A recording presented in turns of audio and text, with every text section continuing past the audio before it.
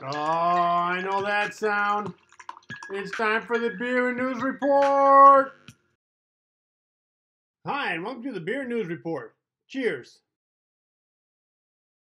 Tonight, I'm drinking Animal by Fort Point Beer Company. It's an IPA, right? And I told you I don't like IPAs, they're bitter. But I'm trying to show a point. This is a trick for all you lager drinkers out there. This one's actually not too bad for an IPA. It doesn't really have that really strong, bitter aftertaste. So normally I could drink this one, probably no problem, but I brought my big glass out, and what I want to show you is there's a trick.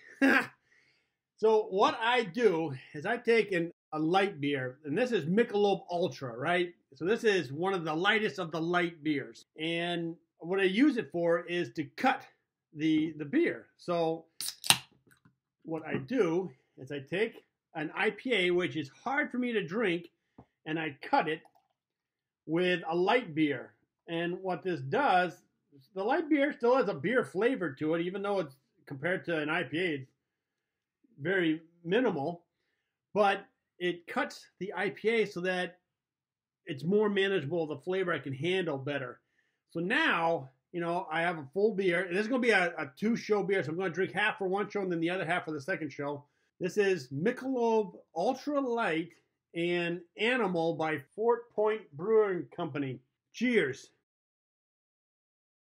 Okay, that is a beer I can handle. So that's a little trick I do whenever I go to a party and they have like a keg of beer and it's an IPA. Hopefully it's not like a double IPA or a triple or quadruple or whatever IPAs they have. I always bring like a 12-pack of some ultralight. Like you got Michelob, you got Miller like 55. There's a number of really, really light beers. And you bring them, and what you do is you get your solo cup, you fill it half full with whatever on tap, and then you pour one of your beers in there to cut it. And for me, that's how I manage getting around an IPA. Little trick for you. Okay, so let's get on with the show. So the elections are over. We have a new president. And if you remember from the debates, President Trump warned us that if, at the time, Vice President Biden gets elected, he's going to approve the Green New Deal. And he made it sound like it was a bad thing. So what is this Green New Deal? Well, that's going to be the topic of today's show. I'm going to briefly explain what the Green New Deal is and then go and expand on one point of it, and that's going to be solar power. So sit back, grab a beer, and let's start the show. Cheers. Now, if you remember when Trump first became president, he was pushing coal as the energy of the future. And he said during the campaign that he promised he was going to bring back jobs to the coal workers. Now that he's president, he has to, at least he has to try to keep his promise, right? So he's touting the promise of clean coal as an energy source. Here's a little clip. Coal is coming back. Clean coal is coming back. 100%. But Donald Trump loves clean coal. I love clean coal. Obama has decimated the coal industry, decimated it. And we're going to bring the coal industry back, folks. We're going to bring it back. Now, if you ask any emissions scientists, they'll tell you that even clean coal is dirtier than any other fossil fuel out there, except, of course, dirty coal. So obviously, President Trump was using coal to get votes. I don't believe he was basing the future of the U.S. energy program on coal. Now, fast forward to the debates, and President Trump pressed Vice President Biden on his energy policy, warning Biden that he was going to put in place the Green New Deal. Now, briefly, the Green New Deal is an energy policy put forward by Representative Alexandria Ocasio-Cortez and Senator Ed Markey. You can easily Google this and download the whole bill. It's about 14 pages long. The bill tries to get the U.S. on track to reduce emissions and hopefully revert the global warming trend. It's basically a 10-year mobilization project, although 10 years is pretty aggressive. You'll see that history is against such a fast pace. But the Green New Deal sets the transition from fossil fuels to green energy in all areas, including transportation, buildings, energy production, even farming, just to name a few. While most Democrats supported this bill, most Republicans did not. So it didn't pass the Senate. Here's something for you trivia lovers out there. The Green New Deal was named after a bill that President Roosevelt set up called the New Deal. Getting back to the debates, President Trump is warning the public, saying that if Vice President Biden gets elected, he will install the Green New Deal and ruin the oil industry. Here, check this out. And that's maybe the biggest statement in terms of business. That's the biggest statement. Okay. Because basically what he's saying question, is he is Mr. going to President. destroy the oil industry. Aha! President Trump said the oil industry, not the coal industry, although the Green New Deal would destroy that too. But I want to point out that President Trump is really for the oil industry, and that makes sense. You know, clean coal is just for votes, which is fine. Politicians do that all the time. It's nothing new. Now, before I go into the Green New Deal and President-elect Biden's stance on it, I want to talk about the oil industry and why President Trump would support it. But first, I need a drink. Cheers. If you want to really understand the oil industry and why it's so important and why the U.S. would go to war over oil, you should read the book called The Prize by Daniel Yergin. It also was made into a miniseries by PBS that lasts about 7 hours. It's really good. I've watched it several times. What it basically says is that oil is so integrated into our society that we can't live without it. Now, it used to be that since the oil was all sucked out of the U.S. states, we had to go to other countries like Saudi Arabia and get more. And then in 1998, we discovered fracking. And 10 years after that, the U.S. had another oil boom. As of 2018, we became oil independent, which means we produce more oil than we use. So President Trump can say that the U.S. became oil independent under his administration. Good job, Mr. President. Cheers. Now, one of the side products of fracking is natural gas. Lots of it. We have produced so much natural gas that the price of it has tanked. So what effect does that have? Well, take a power company. They now see how low the price of natural gas has gone. And when you're thinking of which energy source to use to produce electricity, you're going to start going with the low one, right? So they started converting their old power plants that were using coal to natural gas. And if they were going to build a new one, it wasn't going to be for coal. It was going to be producing electricity from natural gas. Let me show you a chart. And you can see from this chart that since 1960, coal usage has pretty much remained somewhat steady at above 50% of our energy production. Now fracking has started in 1998, and around 2005, natural gas, the prices had tanked, so it started to kick in. And that's when it broke below 50%, and it has been dropping ever since. As you can see, we are now at the lowest point in decades, below 35%. And you can expect this trend to continue as the U.S. continues fracking and new sources of natural gas are discovered. I don't know if coal will completely go away, but at this rate, coal has about 20 years left of life in it. But that's what happens, right? When one energy source becomes economically more competitive, the more expensive energy source gets transitioned out. Here's to reaching our goals. Cheers. Okay, fast forward to after the election, and it's time to talk about President-elect Biden's energy policy. Now, let's be reasonable. Just because President Trump says President-elect Biden is going to institute the Green New Deal doesn't actually mean he's going to do it.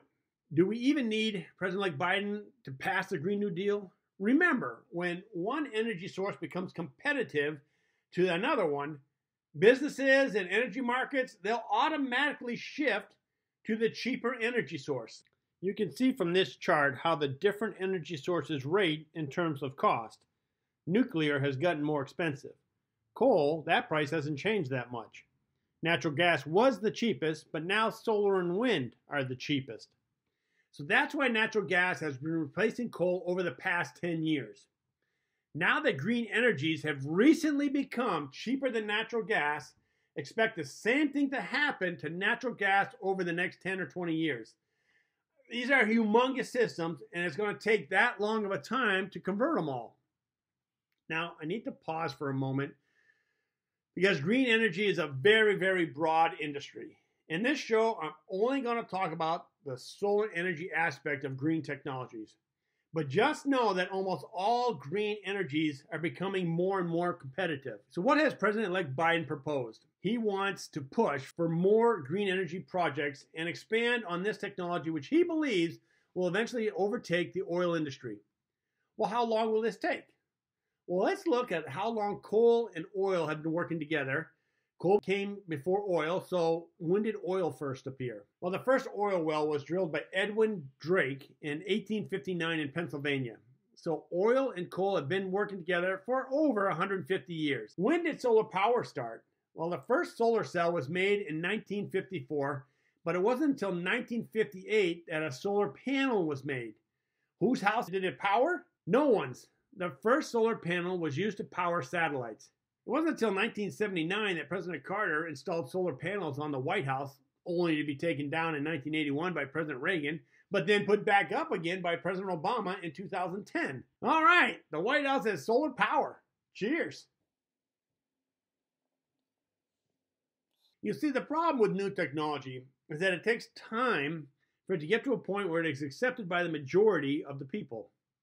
I believe we're at this tipping point. If you want to fully understand what a tipping point is, I highly recommend you read this excellent book called The Tipping Point by Malcolm Gladwell. Okay, let's get back to the show. Prices for solar energy have come down dramatically to where it is more competitive with fossil fuels.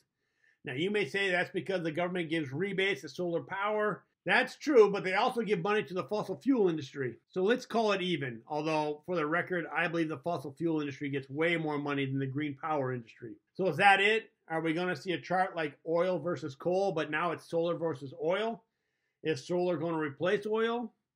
Not if we're only talking about solar panels. You see, the key to true solar power is to have battery storage system with it, because a true power system has to work both day and night. If you only have solar panels, then your power system only works in the daytime. You need storage systems for it to work at night. Now, I'm not going to go into the history of batteries, but I think we can all agree that lithium-ion batteries are the most popular ones now.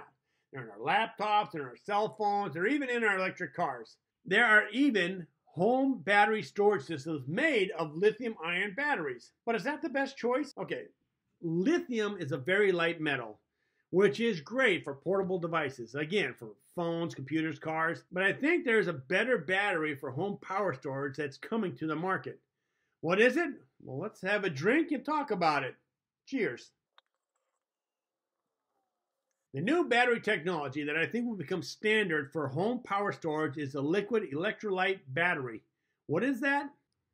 This is a diagram of a liquid electrolyte battery. On the left side, you have a tank of liquid where the electrons leave. It's called the anolyte tank. On the right side, you have a tank of liquid where the electrons enter. It's called the catholyte tank. And on top is the electronic device you want to power. This could be a light bulb, your computer, maybe recharging your electric car, or even powering your house. The great thing about this battery is they can be as big as you want because they're just going to sit in your garage, powering whatever you want to power, and then recharging the next day with your solar panels. Pretty cool technology, don't you think? Cheers. With home storage, we don't care about the size or weight. We want a battery that will last long and doesn't break down. A liquid battery won't blow up or catch fire like lithium ion. If the battery starts losing its charging capacity, just change out the electrolytic fluid. It's just like changing the oil in your car, although they'd have to come to your house. Right now, the liquid batteries have dropped in price to start being competitive with lithium ion storage systems. I predict a company that is currently using lithium ion batteries for their power storage, such as Tesla, will buy a flow battery company to incorporate this technology into their products. They will still use lithium-ion batteries for their cars, but the flow batteries for home and industry power storage systems, that is what's going to be the paradigm shift in our energy policy. By combining solar with battery storage, you can have power both day and night. And this is when green energy starts to have a major effect on our energy systems. Why do battery storage systems have such a big effect on our power systems? What's the difference does it make? That's going to be the topic for my next week's show because my beer is almost done. Remember, I'm only drinking half of it, and then the other half, I'm going to do this right after this show. So I hope you enjoyed this. I hope you clicked the like button. If you did, or you want to know more about this, please contact me. You can reach me at this email address. Of course, if you want to get notified of a new show, click the subscribe button and then click the bell icon next to it. This will notify you when a new show has been posted. All right. Till then, keep your beer cold and your interest high. Cheers.